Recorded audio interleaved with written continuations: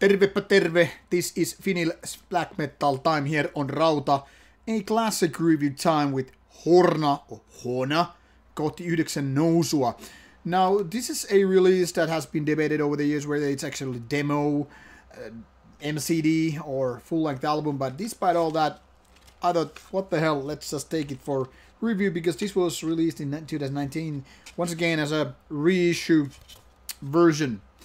And here we have the lineup back then, late 90s. We have Moredel and Gorthar right here, which haven't been part of the band for so many years now. We have Nazgul here on lyrics and vocals, as he later on became Werewolf with Satanic Warmaster and still the only original member in the band, Shatrogue. Then we have obviously the track list here, which starts some Finnish track, then switches to English, and then back to Finnish again.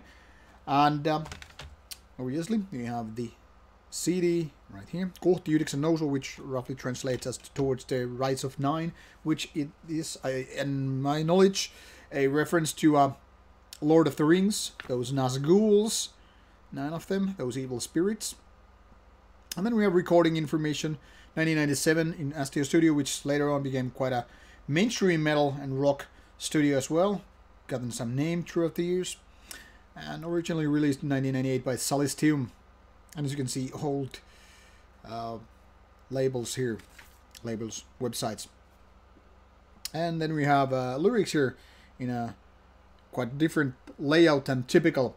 Now, I don't usually talk so much about lyrics, they are not that much mentioning, but it's interesting to notice that song Vuorelta, which is the starting track here, is all about from the Orc Mountains, literally translated, but it's also about singing about killing the Christians, like kill all the Christians, as it says in the chorus part, which is interesting, whether those Christians are actually part of Middle Earth or are those orcs more like creatures of our own world. I don't know, it's a weird metaphor or it's just some thing that, you know, young guys had role-playing games, fantasy literature, and also typical black metal topics such as against Christianity all mingled up together and all that stuff. But it's kind of hilarious. And I actually asked that late 90s from Shatrogue, like, how do you incorporate these two items together, like orcs from, I don't know, Middle Earth, Tolkien stuff, and then have Christians there also in the same song.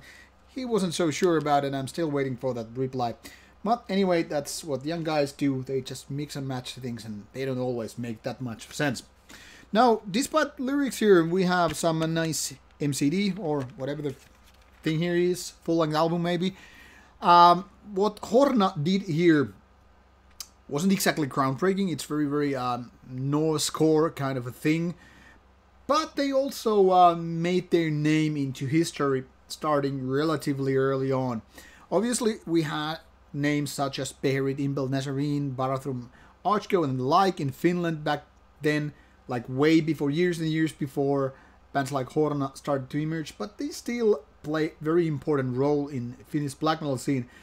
And this alone here kind of proves that they were doing something relatively new in Finnish scene anyway. And even if it's not new as such, at least they paved their way with kind of a very traditional 1990s black metal. It's mostly mid-tempo, it's a little bit melodic, but it's actually kind of a nice way to balance between those all-around blast beats, what Marduk used to do with some songs. And it's still somewhat aggressive, and it's not full melodic, it's not, you know, kind of a easygoing, soothing, whatever stuff, but rather the kind of a typical 1990s Nordic black metal in so many ways. Actually, the starting track, Vuorelta, is still a very strong black metal track, and I think it's one of those Hall of Famers, should there be one, among Finnish black metal titles of all time. But there are some weaker ones among the whole release, which then again, in my opinion, separates this from the so-called true classics. That is not to say that Horna didn't create anything valid or didn't create, you know, good releases, but, you know, I have to be honest here, this is far from their best material in my opinion. I mean, the songs are overall quite nice, and the production given that this was done back then with very, very little budget. It's still quite nice. The bass guitar is actually there to support the rest of the band, and the kind of a thin but still kind of a cutting guitar sound is there to make its way and kind of like prove the band that there are some sense to these riffs and all that stuff. And obviously Nazgul is doing a pretty decent job with his vocals. Obviously later on he created way better sound and became way more violent, and is still, in my opinion, one of the better black metal vocalists in Finland. But already with this one he had some style and understanding how to do it. So by no means this is not the best of Horna, not the worst maybe neither, and I think this still deserves the kind of a classic spot here, because it was opening the door not only for Horna but other bands as well, which then again understood that hey, we can actually do this kind of Nordic black metal with our own style and with our own kind of output, and still sound very much like Swedish, like Norse bands and so forth.